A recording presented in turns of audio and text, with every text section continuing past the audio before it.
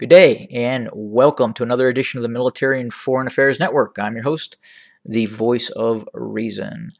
So in today's Horn of Africa update, I have two reports out of the region that I wanted to share.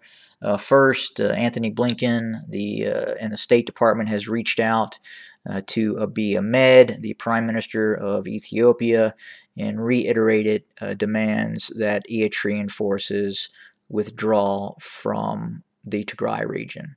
The problem with this is Abiy Ahmed is the junior partner in this conflict.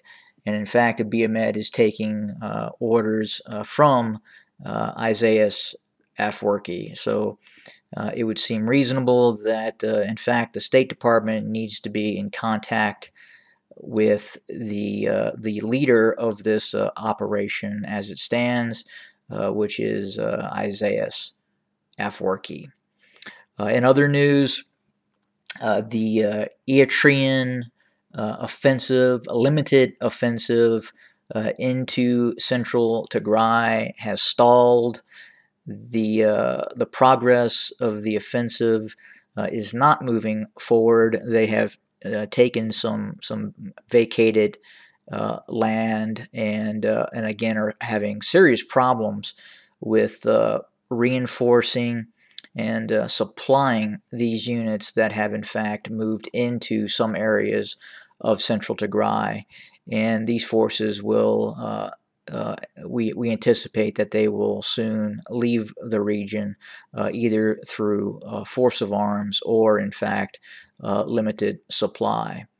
Also, the Tigrayan Defense Forces, with the lack of threat to central Tigray posed by this Eritrean offensive, has launched its own offensive into the Amhara region. A reconnaissance and infiltration group has entered the Amhara region and has engaged Amhara regional forces and police units. There was reports of a fairly significant pitched battle in which both sides took casualties. It is reported that the Amhara units were forced to withdraw after sustaining fairly significant casualties that were verified by video.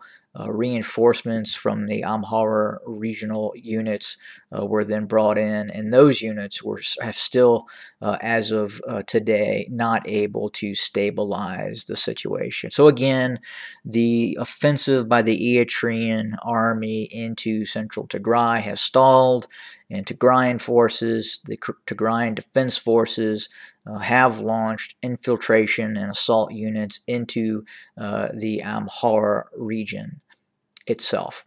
So again, we will keep an eye on what is occurring, and as soon as we get new information, I shall report it. Thanks everybody. Have a great day.